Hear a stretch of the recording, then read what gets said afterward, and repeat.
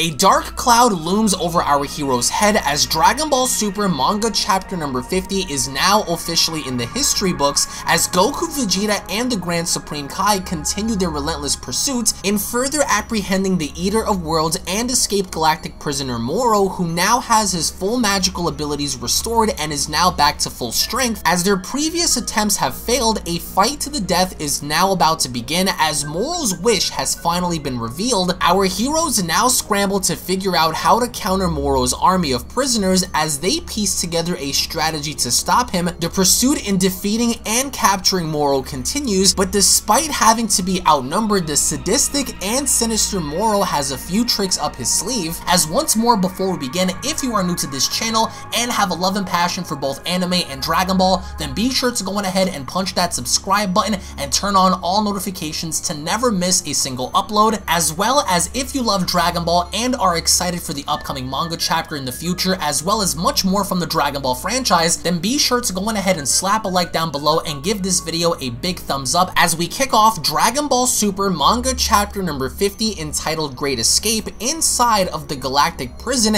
in which the narration goes on to state, under the jurisdiction of the Galactic Patrol. Now we get to observe inside how shackles and gateways are basically lying on the ground, blown right open as the guards themselves are trying to figure out what had just happened, as one of the Galactic Patrol guards goes on to comment that Moro guy's magic is scary. It even helped him escape from this prison. As the second guard goes on to reply, he melted the bars, which signifies that they are currently inside the captivity zone to where Moro once stood. As the guards continue, and the Galactic King wants this repaired quickly? That's a tall order. As the second guard replies, yeah, since Captain Maris set out to recapture Moro, we gotta have things on tip-top shape on our end. But Moro was able to break through the prison's super strong defenses already. What'll stop him from doing it again? As the other guard replies, no clue. But for now, we've gotta believe in the Galactic Patrol. As the guards continue, maybe we should be wary of the other prisoners here instead.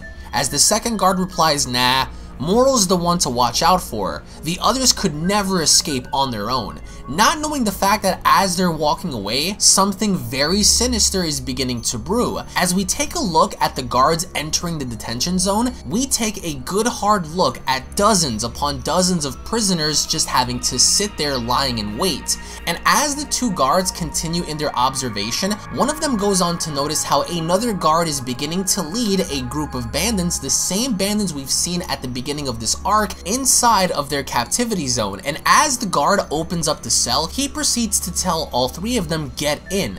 And as soon as they go in, he goes on to tell them, how many times do we have to lock you three up? Can't you learn your lesson for once? As he closes the door, the ringleader goes on to comment, a life of crime's the only kind for us. As the guard replies, freaking unbelievable. They must actually love it in there. As meanwhile, we take a look at what happened on New Planet Namek, with Moro's wish having to literally hurtle its way through space itself. We take a look back at the Galactic Patrol HQ, how Purunga looms over the ship itself as the wish has finally now been granted. And inside, the ship is now beginning to shake. The guards are very alarmed as one of them goes on to ask, huh? What's happening? As everything is shaking, literally rattling all of the prisoners inside, the guards are trying to scramble in figuring out what exactly is happening until out of nowhere, the shields go down, and every single door within that captivity zone is now opened. As the guards are dumbfounded as to what had just happened, one of them goes on to cry out, what? The cell barriers went down! As the guards scramble to try to figure out what had just happened, one of them goes on to comment, shoot, I can't get a hold of the Galactic Patrol HQ! What the heck is going on? But at this point, it's far too late because all of the prisoners now are stepping outside of their chambers. As the guards cry out, yikes! What do you think they're doing? As the two guards on the ground floor go on to point their guns at the prisoners, they go on to tell them, back in your cells, inmates! But the inmates are standing their ground, and in fact, if we take a look at most of these prisoners, a lot of them do resemble the polar opposite of the Universe 6 fighters, as of course we have 3 examples with a Vegeta, Botamo, and Hit lookalike. Even though these characters have no direct correlation to the Universe 6 fighters entirely, they do resemble the polar opposite of what we've seen from those characters in Universe 6, so that's something to take note of. As meanwhile, it looks as if Toryotaro had focused on one specific prisoner. As he still remains in his cell, he goes on to comment, "Yeah, we're free. Time to run. You really pulled it off, Lord Moro." As he steps outside, the other prisoners go on to greet him, as meanwhile the 3 bandits inside notice this. One of them goes on to ask, Big bro, this is our chance to run." As the ringleader replies, "I'm guessing this is Moro's doing." As they all seem to be aware of what had just happened, the guards go on to cry out, "Was there a malfunction? Hit the switch, quick, hit the switch!" And the guards are panicking because they don't know what to do. As the other guard replies, "This is bad, the power's out." As the main guard replies, "Well, how is that possible?" As we then take a look back at all of the remaining prisoners, they go on to cry out, "The barriers are down! Is this our chance to make a break for it?" As they finally do, we take a look at how all of the inmates now are beginning to run the asylum. As the main prisoner charges right in, he grabs one of the guards' gun and quickly aims it down in his face. Bursting right through the glass as he aims the gun at the guard's face, he proceeds to tell him, "I know our ship's here, so you're gonna hand it over, Kay?" As the guard is left speechless, the main prisoner Sag goes on to cry out, "The rest of you come along too. We ain't gonna hurt you." As the prisoners slowly begin to step out, the 3 bandits that were just put away go on to comment, "What about us, big bro?" As the leader replies, "This could get fun.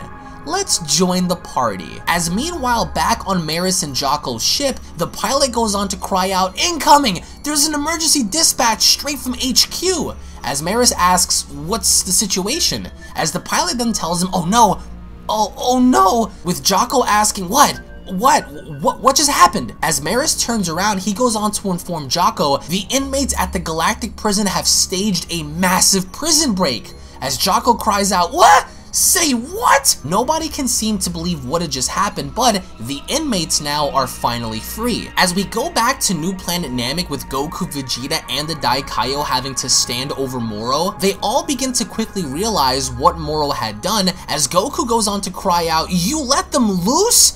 But why?" As Moro laughs, he goes on to tell them, "Here they come." And with Goku and Vegeta looking up, Goku goes on to point out, "Look, Vegeta!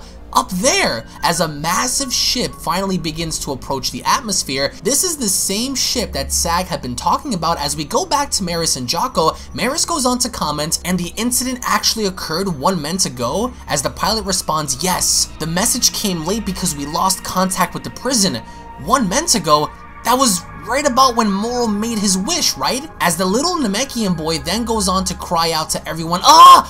I'm remembering!" As Jocko turns around, he goes on to ask, remembering what?" As the little Namekian boy goes on to reply, "Moro's wish! The final one!" As Jocko asks, "Oh yeah, they brainwashed you and forced you to state the wishes, right?" As everyone goes into panic mode, Maris goes on to cry out, "In that case, with Moro then having to state yes. For that final wish, I demanded that every prisoner in the galactic prison go free." As indeed, this turned out to be Moro's final wish, as he is playing the role of Bane in the Batman movie in setting the Gotham prisoners free. Vegeta and Goku go on to comment, "A spaceship? Is it them?" As Goku comments, "I'm feeling a lot of chi signatures in there." And with the ship slowly beginning to turn, we then observe how the ship itself lets out a massive energy blast, as Goku goes on to cry out, "Look out!" And this blast is so impactful that we could see the effects of this blast literally from space. This blast was so powerful that it causes Goku, the Daikaio, and Vegeta to quickly dodge for their lives. As only then Vegeta goes on to ask, "A surprise attack?" Goku goes on to comment, "You think it's the freed prisoners?" And in fact, it is. Because with Moro standing on top of the ship itself, the main prisoner Sag kneels down before Moro as he goes on to tell him, "At your service, service, Lord Moro. As Moro then replies, "You've brought a small army, I see. Well done indeed. As promised, I will share my power with you all." And as Goku and Vegeta continue to stare back up, Vegeta goes on to comment, "Moro's up there now," with Goku replying, "He must have been waiting for his pals to show up." As only then they begin to notice an aura of energy surrounding the ship itself. As Goku and Vegeta are dumbfounded as to what is going on, Goku then goes on to comment, "The ones inside, I just felt their chi grow. I think Moro's used his magic again." And with the ship's doors now beginning to open, the prisoners now are all beginning to escape. And their primary focus at this point is Goku, Vegeta, and the Daikaio. And with all of the prisoners touching ground, there is a moment of tension as Goku and Vegeta then go on to comment, "So this is why he seemed so confident a moment ago. We had no idea he'd be bringing friends." As Moro oversees this, he goes on to tell his prisoner friends, "Have at them, my convicts." As all of the prisoners then begin to take charge, Goku, Vegeta, and the Daikaio get into position. As the Daikaio raises his energy, so does Goku and Vegeta. As a matter of fact, they go Super Saiyan Blue. As Goku then goes on to cry out, "On your toes! These guys seem tough." And as they begin to attack Goku and Vegeta in their blue forms, it seems as though Goku and Vegeta have literally no difficulty in handling these inmates, because although Moro had passed off a bit of his energy to the prisoners just for sport, Goku and Vegeta in their blue forms are still able to hold their own. As a matter of fact, Goku is so casually able to grab onto these individuals' legs and smashing them together, force pushing most of them away. It looks like in their blue state, these prisoners are literally no match for Goku and Vegeta. And while this is happening, some of the other prisoners are hesitant to jump in because they're realizing how badly most of them are getting their asses kicked by Goku and Vegeta. And with Vegeta stepping in there, kicking, punching, and literally blasting his way through, we observe how Moro is looking down at this with no care in the world. As we then observe the Daikaio, Vegeta, Goku all standing their ground, Moro doesn't seem to be concerned or alarmed at all, because still, even right now, while Goku, Vegeta, and the Daikaio hold the upper hand, Moro still has a few tricks up his sleeve. As some of the guards go on to comment, "Whoa, these ain't your everyday Galactic Patrol guys.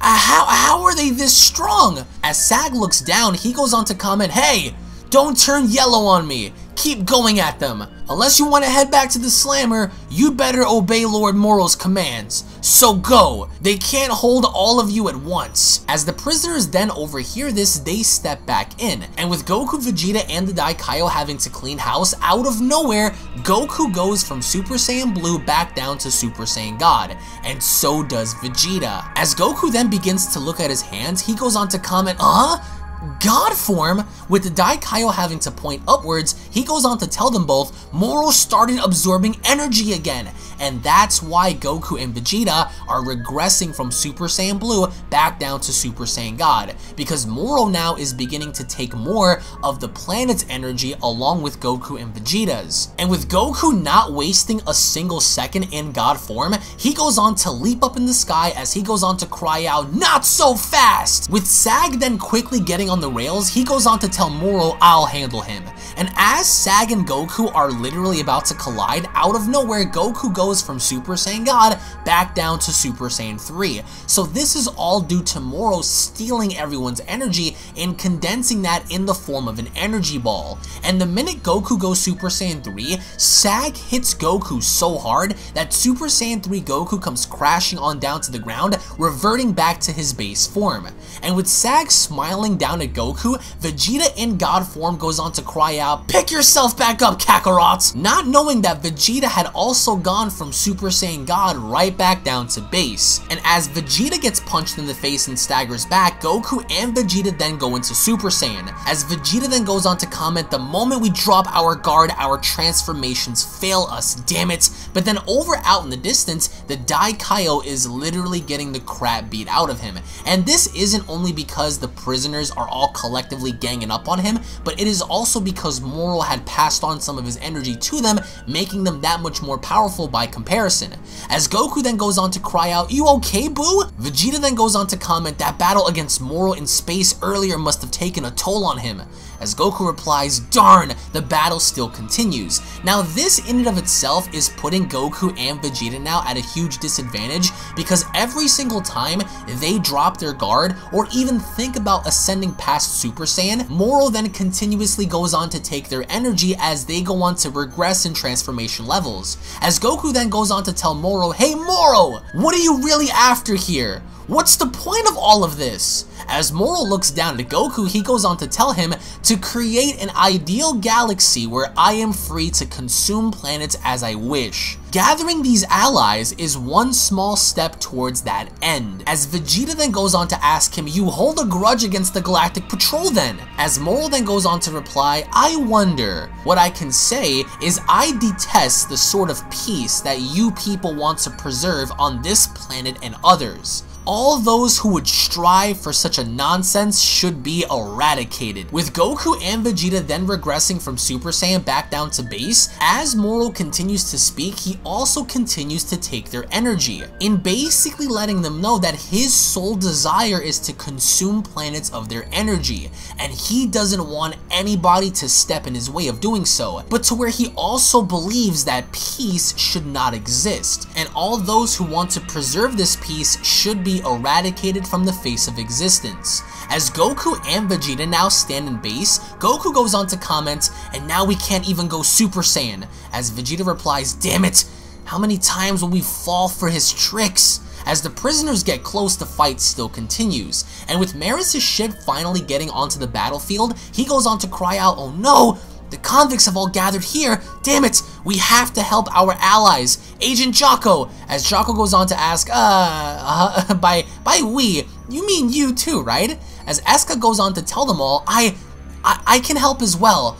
I can't fight, but at least I can heal your injuries." As meanwhile, on the battlefield with Goku and Vegeta continuing their fight, Vegeta goes on to cry out, "Blast! These fools aren't getting any weaker," with Goku replying, "Moro must only be absorbing energy from us." As two of the prisoners then get vaporized, Jocko and Maris finally show up on the battlefield. Aiming their ray guns, they're beginning to zap away most of the convicts as Goku cries out, "Maris! Jocko!" Maris then goes on to tell him, "Defeating Moro is impossible at this point, especially given the current circumstances. We have to retreat." And with Eska running on over to the Daikaio, he uses his magic to finally heal him as he slowly begins to stand back up. Moro and Sag notice this as Sag goes on to ask, "Who are they?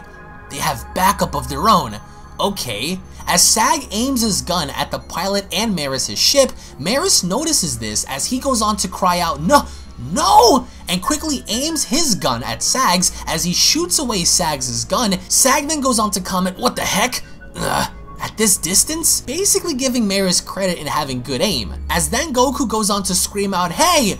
Your name's Iriko, right? You've got to take the ship and get out of here!" As the pilot acknowledges this, Goku quickly goes on to use instant transmission as he goes on to tell everyone, "I hear you, Maris, so grab my hand. We'll escape with instant transmission." As Maris smiles, he looks on over at the Daikaio and crying out, "Great Lord of Lords, use your own instant teleportation to warp to the Galactic Patrol HQ, please." As the Daikaio agrees, he goes on to reply, "Very well. We'll meet you at your HQ." And with everyone grabbing onto Goku, Goku then goes on to tell Vegeta, "What's the holdup? If he absorbs any more energy, I won't be able to use instant teleportation again, Vegeta." As Vegeta then goes on to comment, "Stupid magic spells, stupid god power." And with Goku hearing this, he begins to question himself as Vegeta then goes on to comment, "Forget instant teleportation. We Saiyans pride ourselves on physical might and nothing more. A warrior race has no need for fancy parlor tricks, and yet I've been reduced to this." As Goku quickly screams at Vegeta, "Let's go!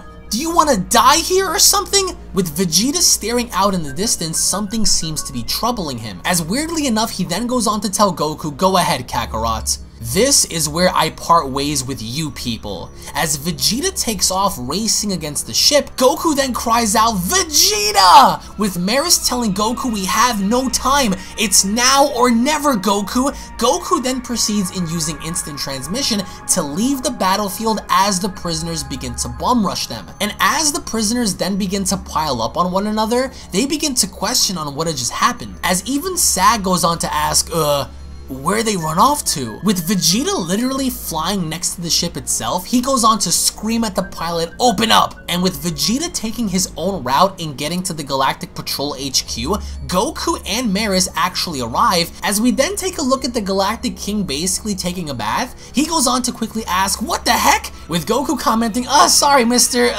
yours was the only chi I could sense." As Jocko apologizes, Maris then goes on to ask Goku, "What do you think Vegeta meant by all of that?" As Goku asks, I don't know. What could he be thinking? As Vegeta's ship along with the pilots are now being targeted, the pilot then goes on to state this will get bumpy. You might want to grab a hold of something. As he quickly floors the pedal, the ship takes off at such a speed to where all of the prisoners are left standing there. And as they do, Sag goes on to cry out, "What are you idiots doing?" As Moro oversees this, he seems to be eerily quiet. As back on the ship, as we notice Vegeta and the pilot take off, the pilot then goes on to comment, "Phew, by the skin of our teeth. Okay, we're heading back to the Galactic Patrol too." As Vegeta aims his hand at him, he goes on to tell him, "No, you're going to fly this thing where I want you to go." As the pilot comments, "Huh? Well, where exactly is that?" As Vegeta goes on to tell him, "We're going to planet Yardrad." As the manga chapter then comes to a close. Now, it would appear that Moro is somewhat like Zamasu. He wants to go on ahead and usher in a universe to where nobody can tell him what to do in terms of consuming planets and stealing the very energy of life forms such as plants, animals, people. He wants to do what he wants to do without any authority. That's why he is doing this. He wants to be able to consume and destroy, and Moro hates the very concept of peace itself, and he is actually willing to destroy anybody who wants to defend this concept of peace. Meanwhile, Vegeta seems to be very bothered by not only magic, Moro's magic that is, but also his own god power. Now the question lingers, what does Vegeta want with planet Yardrad? What is on planet Yardrad that Vegeta could use to his own advantage to defeat Moro? What this goes on to tell me is that there is a possibility that Vegeta might be the victor of this story, because if Vegeta's going to planet Yardrad for a very specific reason, then that goes as far as to show character development, and he knows of something on Yardrad that could give him the upper hand. Could this possibly be a new transformation, a new technique, or a new weapon that Vegeta could use in this battle? Time can only tell, but we are going to find out what happens in Dragon Ball Super Manga chapter number 51 in August. So again, post your thoughts in the comment section below. What are your thoughts on Moro's wish, having to bring back all of the galactic prisoners in hopes of aiding him per se, as I do think that Moro is simply using them, and I do believe that Moro is eventually going to take their life energy as well, because the way Moro comes across in this manga is very, very sadistic, and I wouldn't put it past him to betray all of the prisoners just to simply take their energy. So again, I want to get your thoughts in the comment section below. Thank you all so much for watching, guys. Once more, if you guys are new to this channel, don't forget to go on ahead and smash that subscribe button and turn on all notifications to never miss a single upload. Be sure to go on ahead and hit that subscribe button, slap a big fat like down below, tune back in for more, and I'll be seeing you all down in the comment section below. Take it easy, guys. Peace! This is the Galactic Emperor of the Universe, and of course I'm here to tell you to subscribe to UnrealEntGaming. Also follow UnrealEntGaming on these social media platforms to stay connected at all times. And if you don't, then very soon you will all be dead! Oh, did someone say UnrealEntGaming? Oh my god. The fuck's up, on? Put on some clothes! Well, why don't you put on any clothes? What? I don't need clothes. Jesus Christ, that's huge! What, Broly? Freezer. Uh-oh. Prepare to die!